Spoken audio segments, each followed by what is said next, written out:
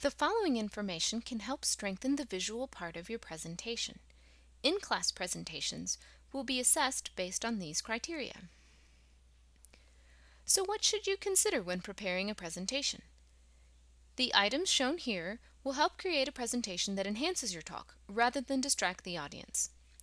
This presentation will provide some helpful tips for selecting backgrounds, text, colors, figures, animations, and sounds. Consistent backgrounds help to unify the presentation. There is nothing more annoying than a PowerPoint presentation that uses a variety of different backgrounds. It's distracting and undermines your credibility as a presenter. Why, if you can't make it look neat, then is your science equally sloppy? Avoid backgrounds that are a combination of light and dark. This will ensure that your color selection will work anywhere on the slide. Notice that this slide background is darker on the right and lighter on the left, but the difference is subtle enough that it won't be distracting. I also recommend using a dark background for your presentation. It makes the room darker, making it more difficult to see the audience. This may help calm your nerves. To avoid having a slide that's too busy, you may need to remove the background graphic on slides with figures. In this presentation, the cream swooshes at the top of the slides are the background graphic. Your font size should be visible from the back of the room. The following are examples of the same style font at different sizes. As a frame of reference, the text in the bullet points in this presentation uses a font size of 30, while the titles are between 40 and 44. If you're unsure whether the font is too small, print out a slide and place it on the floor. Can you read the slide from a standing position? If not, then the font size needs to be increased. For the purpose of a presentation, sans serif font styles are easier to read. Sans serif fonts are font styles that lack the detail at the end of letters. Some examples include Arial or Chicago. Serif fonts, such as Times New Roman or Cambria, are usually better for print.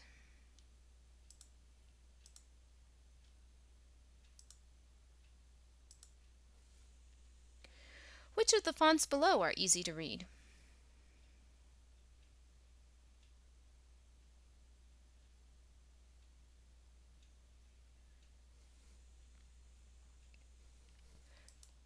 You will also want to choose your text carefully.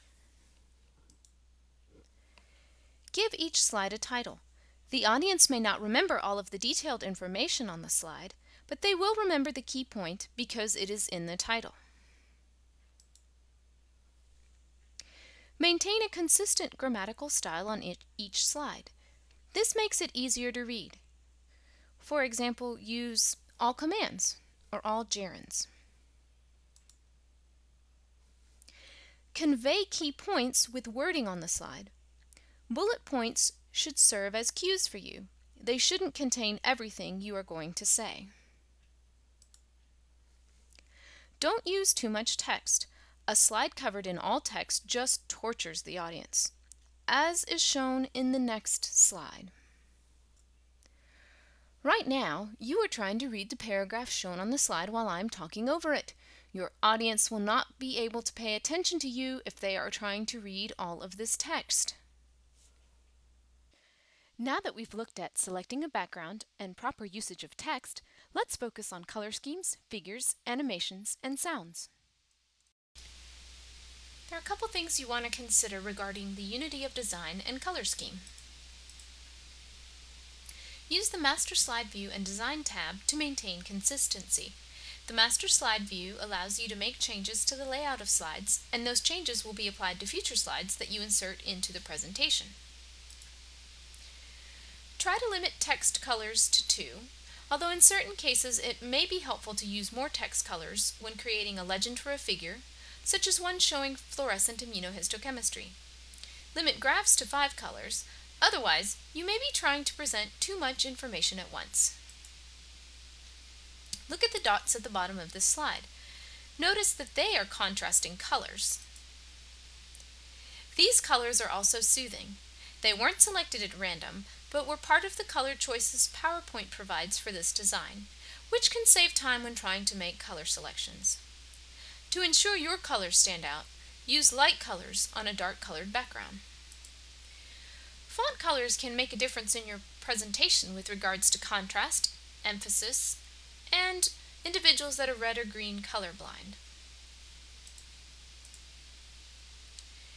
Font colors need to have sufficient contrast so that it is easy to read the text.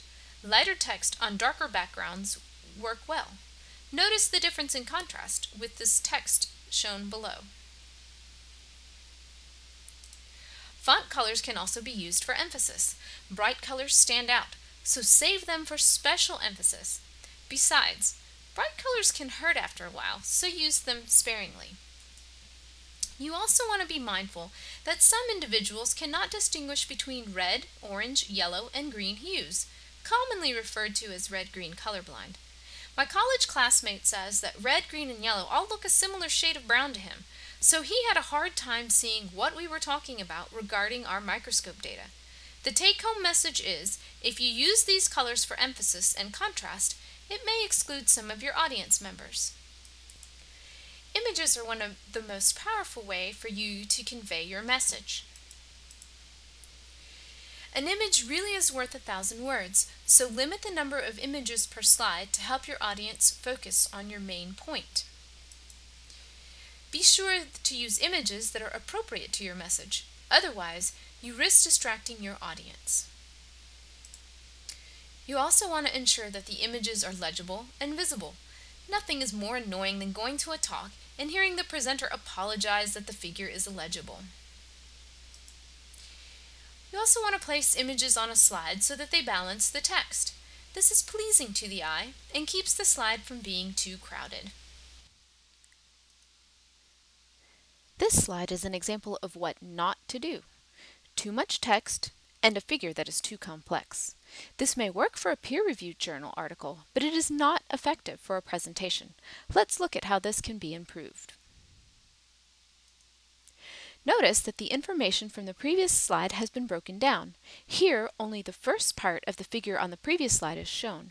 Subsequent slides would show pertinent information from that big figure. You should think carefully about whether it is necessary to go through the entire figure for the purpose of your talk. Ask yourself if you can best convey the main conclusion of the experiment by just showing your audience the most important evidence. In this example, you will want to point out the color-coded text legend so that the audience knows what each of the color markers is labeling. Notice there's a text sentence that summarizes the results of the experiment. After talking the audience through the microscope images, panels A through D, you would then discuss the data in the graph. Finally, the title reports the conclusion from this experiment. This helps out the audience members. In case they don't catch all of the detailed explanation you provide for the figure, they at least get the take-home message. Be consistent if using animation and sound. Animations can be used to reveal one bullet point at a time so as not to overwhelm the audience with information. Sounds can enhance the talk, like including a mating call. Don't use sounds for transitions or bullets. This is distracting. You also don't want to overuse animations because they can slow your timing down and again are distracting.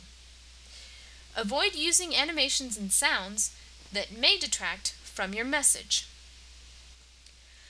So in summary, you want to maintain consistent design, colors, and background. Uniformity makes your presentation look professional and gives you credibility. You also want to emphasize key points with text and figures. This helps your audience better remember your take-home message. And balance the content of your slides with empty space. Overcrowded slides overwhelm your audience. Good luck! I know that you will have a great presentation and look forward to helping you create it.